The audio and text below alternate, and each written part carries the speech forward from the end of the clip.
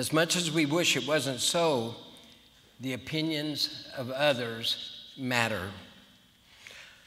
A word of rejection, even something small that wasn't even aimed to really hurt, can stick and sting. Your rejection may be the cause of a recent happening. Perhaps it's something from way back in your past, but it's still there. And all people battle with some sort of rejection. You know, maybe your father didn't stick around to even meet you, or your spouse walked out the door and is now living in another city with another woman and her 2 kids, or your parents split and you've had to adjust to life of being shuttled between families, or a trusted friend stopped taking your calls and responding to your text. You know, your sense of rejection could be big, or it could be more subtle. Maybe a sense of inadequacy stemming from something seemingly harmless at the time. We have come to the place in our series this morning to talk about rejection, the giant of rejection. You know, I don't know what may be the cause of your feelings of rejection. I do want to mention that Amanda Stockdale and her Sunday morning Sunday School Life group is beginning a new series next Sunday morning at 9:30 entitled Uninvited. It's a DVD study with Turkhurst, Lisa. Her study is on rejection. Now, I'm not preaching her study this morning, so I encourage you to attend Amanda's class. You'll learn a lot as together you get much deeper into this topic of rejection. Actually, I encourage you to attend any one of our life groups or Sunday school classes. You're all truly missing a real opportunity to draw close to the Lord if you're not involved. And I just want to take a moment, too, to thank Steve for filling in for me last week. I had a little time away. I went over to see Kay's mother, and that was nice, although I have spent the last couple of weeks, if you'll pardon me, and not reject me, for telling you that I've been working on passing a kidney stone, and I am pleased to announce that yesterday morning I gave birth to what felt like a 35,000-pound baby boy.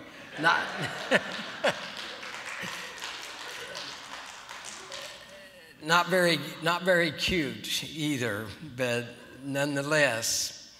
Though I'm not teaching Amanda's study, I will say that in the product description of Lisa's book, Uninvited, it said that the wounds of rejection dig deep into our sense of self and can resurface in surprising ways as an adult.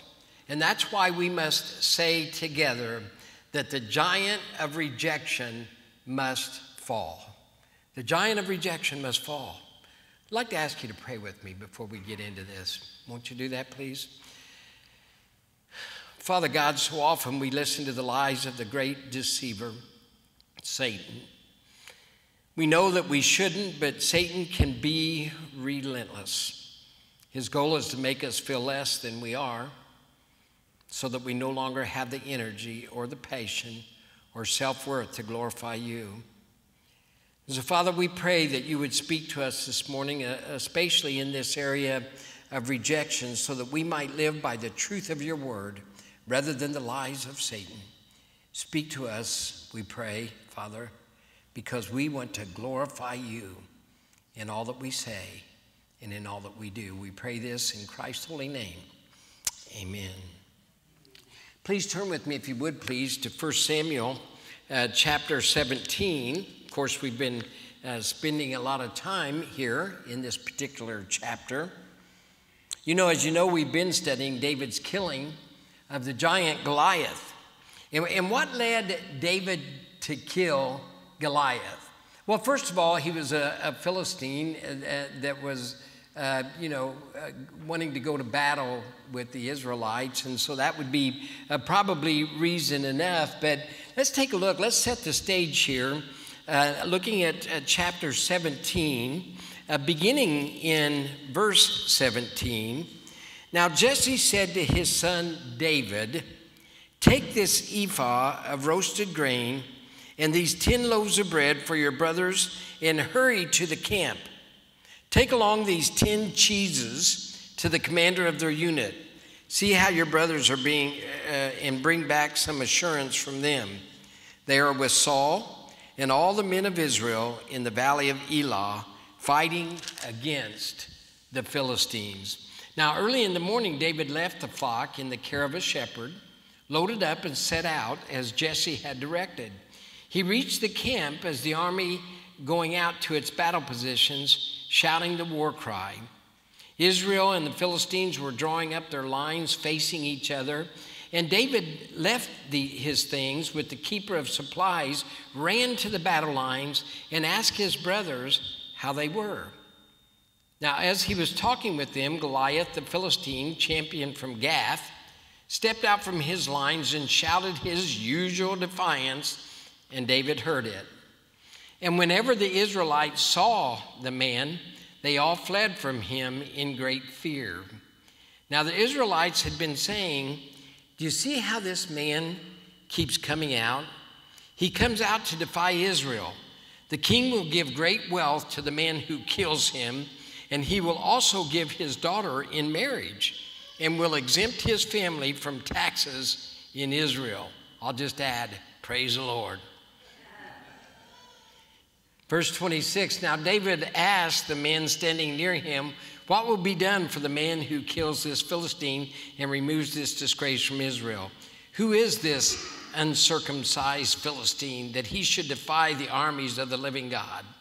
And they repeated to him what they had been saying and told him, this is what will be done for the man who kills him. Verse 28, when Eliab, David's oldest brother, heard him speaking with the men, he burned with anger at him and asked, why have you come down here? And with whom did you leave those few sheep in the wilderness?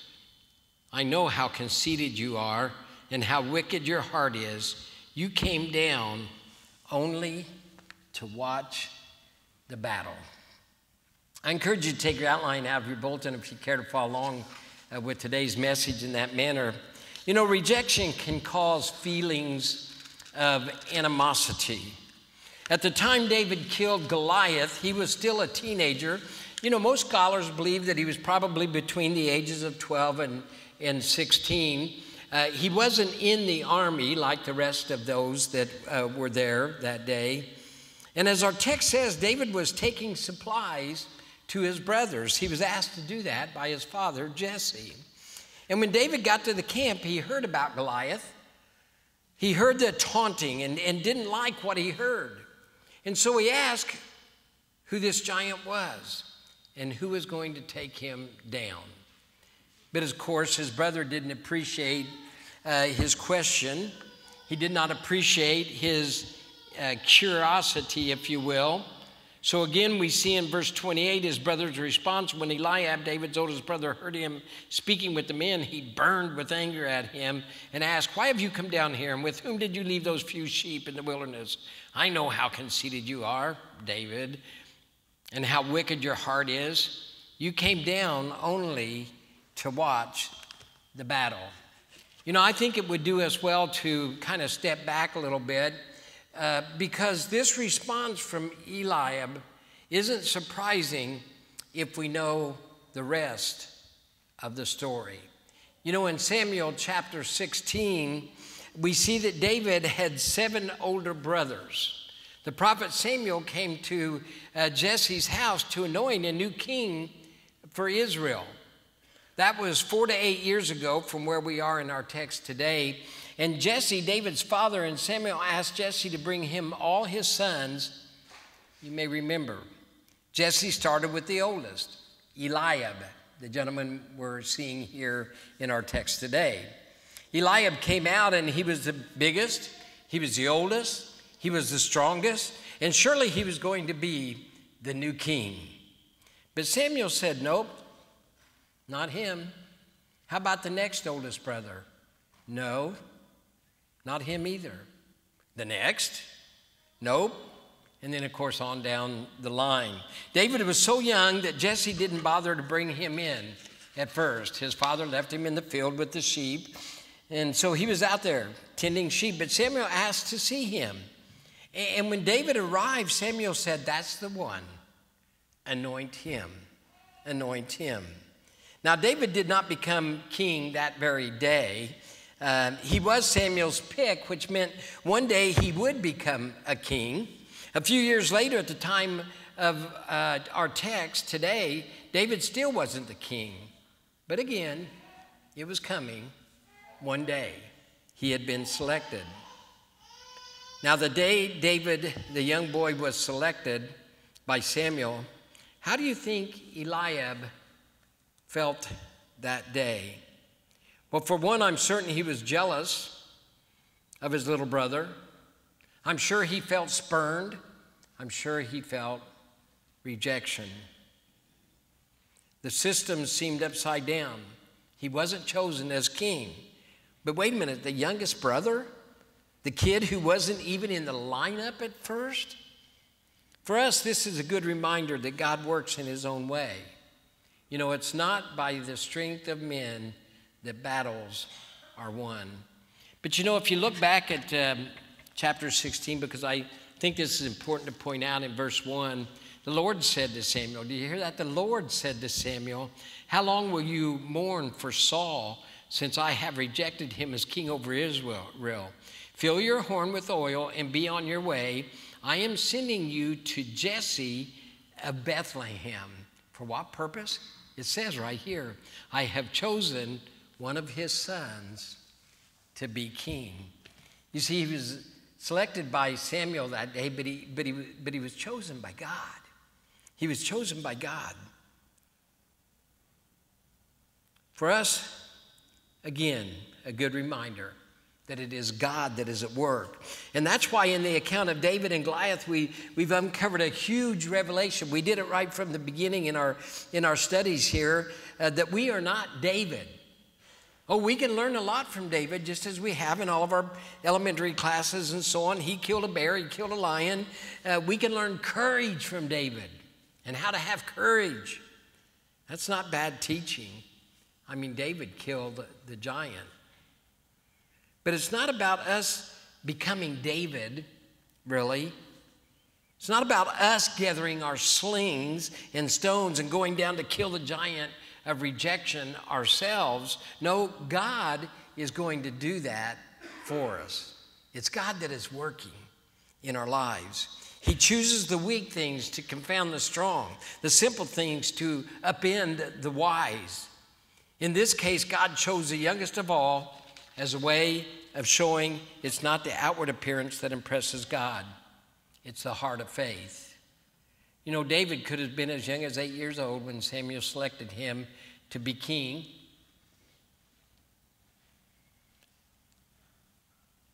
So when David showed up at the battle that day, a few years later, Eliab, his brother, should have been proud of him, not put off by him. I mean, he could have said, "Hey, everybody, this is my little brother. I mean, he's going to be the king of Israel one day." He was selected by God to one day be the king. And I get to be the older brother of the king of Israel. I mean, isn't that amazing?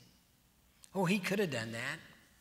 I mean, Eliab would turn to David and be the big brother God called him to be. Eliab would say, "Man, I'm here for you, David.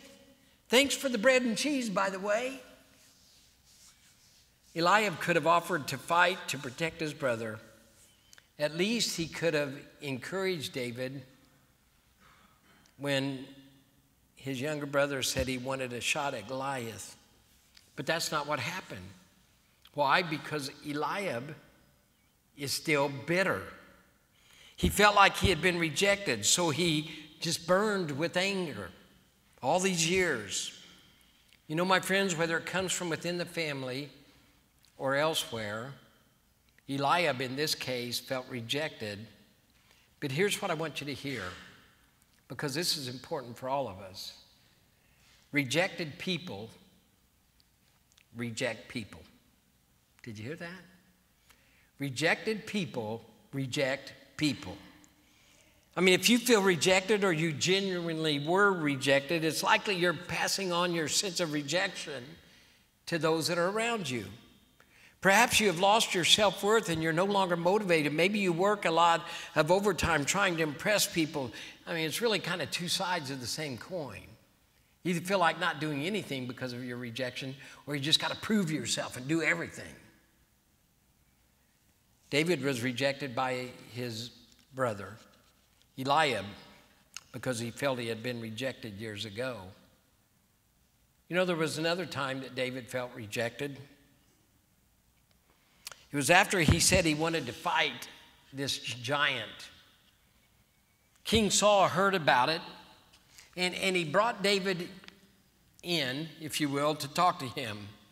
And Saul said to David, back to chapter 17, this time verse 33, Saul replied, "You are not able to go out against this Philistine and fight him. You're only a young man, and he has been a warrior from his youth." In other words, hey, David, you're not good enough. You're not big enough. You're not strong enough. You're not capable of this. You know, I think we've all felt this, again, in one way, shape, or form. And perhaps the messages were sent to us a little differently. You're never going to do that. Don't get any crazy ideas. Don't get your hopes up. You're never going to amount to anything. You're not smart enough. You're not talented enough. You're not beautiful enough. You're not worthy enough. You're not even wanted. So David pressed through this, and eventually he went out to fight the giant, at which point he felt yet another rejection. Look with me, please, at verse 42 of chapter 17. Meanwhile, the Philistine, with his shield bearer in front of him, kept coming closer to David. He looked David over and saw that he was a little more than a boy, glowing with health and handsome. Goliath despised him. He despised him. You know, glowing, that word glowing referred to the color of David's cheeks. Perhaps your translation says ruddy. In other words, David wasn't weathered like a rugged man yet. He was kind of fresh-faced, if you will, and Goliath despised David partially because of all of that. And in verse 43, he said to David, "Am I a dog that you come at me with sticks?" And the Philistine cursed David by his gods. "Come here," he said, "and I'll give your flesh to the birds and to the wild animals." Are you kidding me? First, David gets rejected because his older brother still feels rejected himself. Second, David gets rejected from Saul because David is too small. Third, David gets rejected from Goliath because he's just a rosy-cheeked kid. I mean, David can't win. He gets it from all sides. The first and the last taunts, I think, probably were the hardest for David to hear. It's one thing to hear from the king that you're too small to wear his armor. I mean, the king was right. All he was trying to do was help. But to be slighted by your older brother has to be difficult. And then to be attacked by an enemy, basically for being too cute to fight, I mean, that's got to be hard to take, for sure. The fact is, my friends, Satan, the enemy, will come at you with everything he's got. With everything he's got.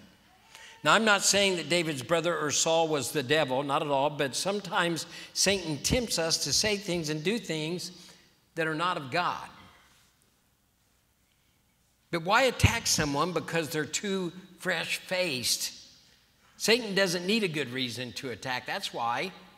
Because in 1 Peter chapter 5, verse 8, Satan prowls around like a roaring lion, seeking to whom he can devour. My friends, no amount of money, luxury, or success can keep you from the possibility of rejection. Rejection comes after all of us in different ways. Now, some have incredible potential, but they don't want to try anything. Why? Because they don't want to fail.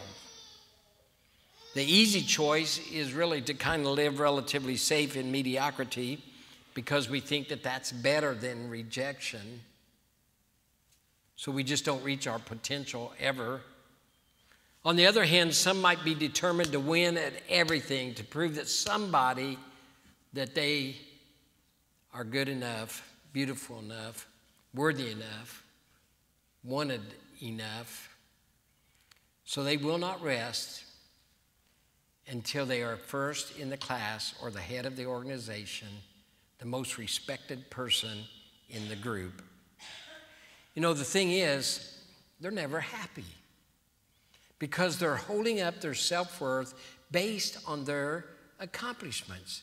They don't know what they are going to do when their accomplishments aren't good enough anymore. And that is the same giant of rejection. That is the work of Satan. Some of the most beautiful people in our culture are the most insecure. Some get judged by others because they're too beautiful. Others, despite their parents, never feel like they're worth much inside. You can find models who are the saddest people on the planet because of the giant of rejection. And it's not just models either, it's people at the top of every category. Athletes feel as though they're one injury away from losing their position on the team or their income stream, or maybe just the rejection by the fans. If you're like Luck and decide you want to retire early so that you don't kill yourself. Rejection. You know, you find incredibly smart people who are insecure because they feel like people only like them for what they know. You find competent and capable people who feel like they have an image to keep or an image to try to create. And the fear of rejection can lead you to some troubling spaces.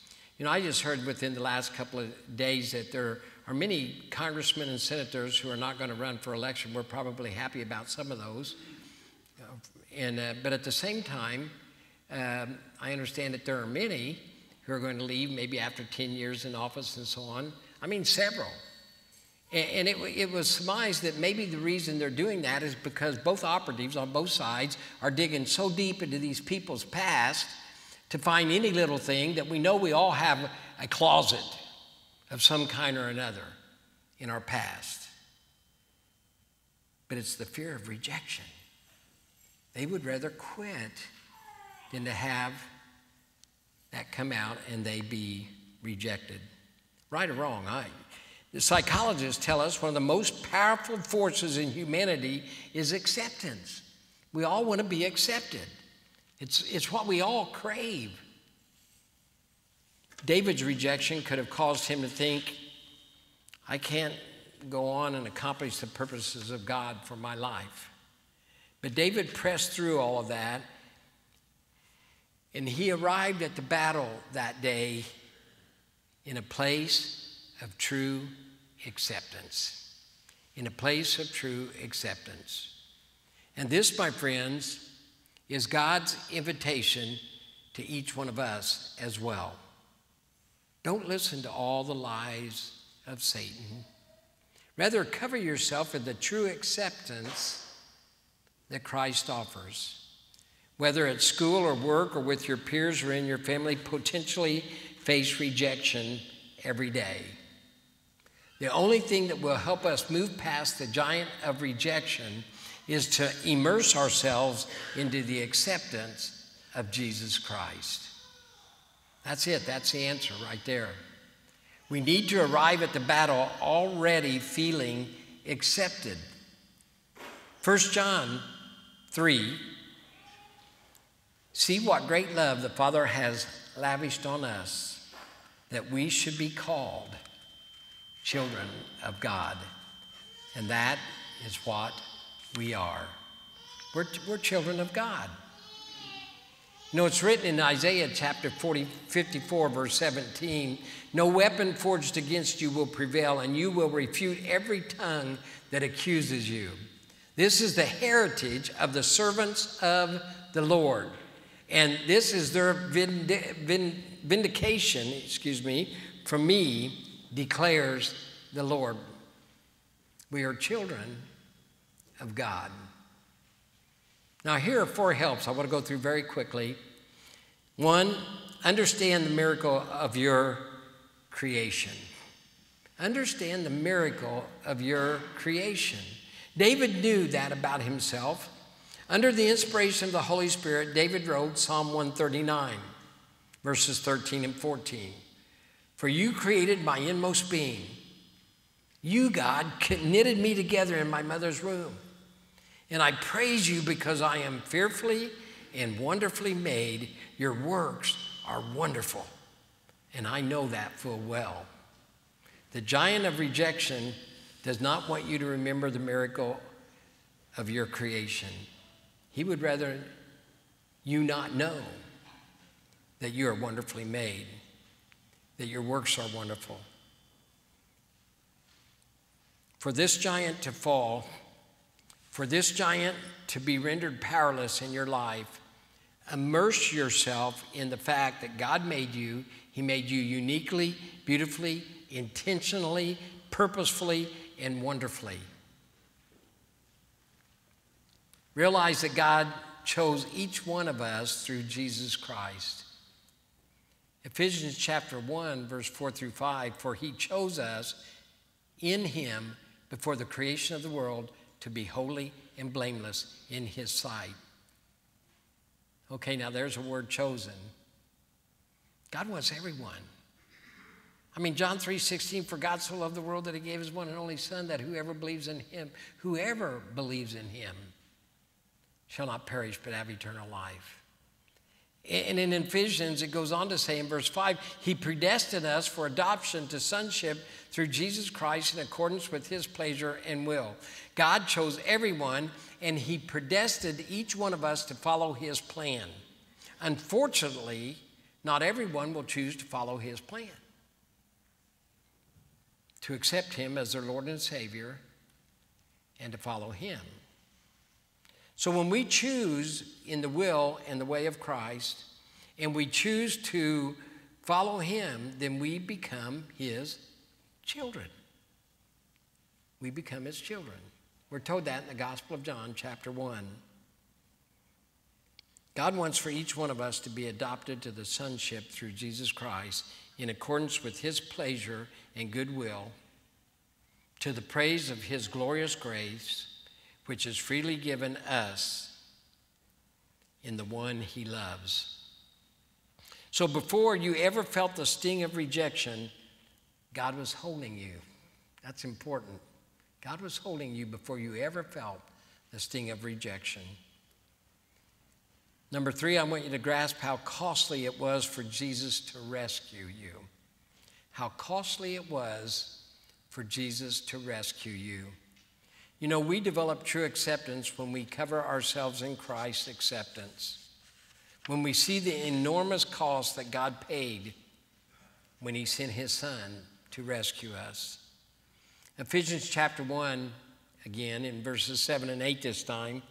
In him we have redemption through his blood, the forgiveness of sins in accordance with the riches of God's grace that he lavished on us with all wisdom and understanding. You see, the gospel, it's not just church talk. It's not just a good sermon. It tells every human what we need to know in the deepest part of our souls, that we have an enormous worth to God. Faced with life without us, God's choice was to allow his son to die for us. God provided a way for us to be in a relationship with him from the very beginning of time. You see, our true net worth is Jesus Christ. Our true net worth is Jesus Christ. Our net worth is whose life was given for us. Praise God for this. You know, we never know when another global financial crisis could come along one day. The wrong two countries could get started a new war even tomorrow. Financial markets collapse and the like. Maybe our worth is cut in half. But you see, our worth isn't wrapped up in what we achieve and what we accomplish, although we always seek to do our best. We should. But our net worth is forever anchored in the fact that Jesus gave his life for each of us. And you are worth Jesus to God. Did you hear that? You are worth Jesus to God. And we live from acceptance, not for it. That's number 4. We live from acceptance, not for it. Our giant of rejection is not going to fall until we admit that we desperately need acceptance. If you're too proud to say that you might likely have some demons in your past that still might be lurking in the shadows, you, my friends, were made to be accepted and embraced by our Heavenly Father. You were made to be loved for free. Good news is that in Christ we have everything we long for, everything we need. We are not working to gain his acceptance. Why? Because we already have it. We already have it. Sure, we want to be accepted by others, but let me tell you, first and foremost, we want to accept the fact that we are already accepted and loved by God. Please turn with me to Psalm 8, and then I promise we'll close. Psalm 8, it's in the middle of your Bible.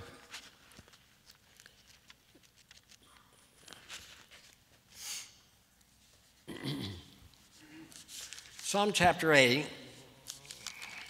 You know, I can envision David as a young shepherd boy just laying in the pasture as he writes in verse 3 and 4, Psalm 8, when I consider your heavens, the work of your fingers, he's talking to God, the moon and the stars which you have set in place, what is mankind that you are mindful of him? Human beings that you care for them. But you know, God answers in sort of a subtle way, and yet David is blown away by his answer. Look with me at verse 5. You, God, have made them a little lower than the angels, talking about us. We were made a little lower than the angels. And that's not a hierarchy kind of thing. You know, the angels are not over us. As a matter of fact, one day we'll judge them, the scripture says. But what it does mean is the angels are up here in the spiritual realm and heaven and all those, and we're a little lower than the angels. So you have made them a little lower than the angels and crowned them. I want you to hear that. And crowned them with glory and honor. You made them rulers over the works of your hands. That's us. You put everything under their feet. All flocks and herds and the animals of the wild, the birds in the sky and the fish in the sea, all that swim the paths of the seas. And then David finishes off with, Lord, our Lord, how majestic is your name in all the earth. Lord, our Lord. As David is looking up into the immensity of God's creation, yet he still knows he has a relationship with the one who made the sun, who made the moon, the stars, and the heavens. God cares for you. With all that there is in the universe, he still knows your name. God has chosen you. He made you his son and daughter. He loves you. He cherishes you. And verse 5 says that God has crowned mankind with glory and honor. We are the very crown of God's creation, you and me. It feels kind of crazy to think that God of heaven knows us, but you know what he does? He does. Think about how awesome that is. We get freaked out when we get 30 likes on social media posts, and yet the God of the universe is mindful of us. We're all invited. And my friends, if you're here today and you've never accepted Jesus Christ as your Lord and Savior, I invite you to come and to give your life to him.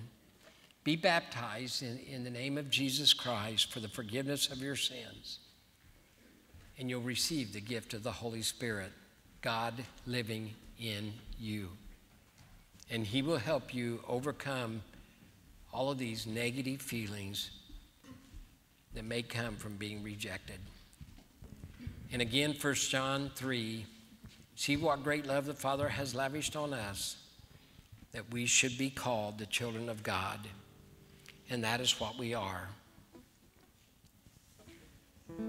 My friends, I'm going to invite you to come. Maybe you're worshiping with us for the very first time, but you've never accepted Jesus Christ as Lord. Maybe you've been worshiping with us for a long time, and you're already an immersed believer, but you just never come to place your fellowship with us.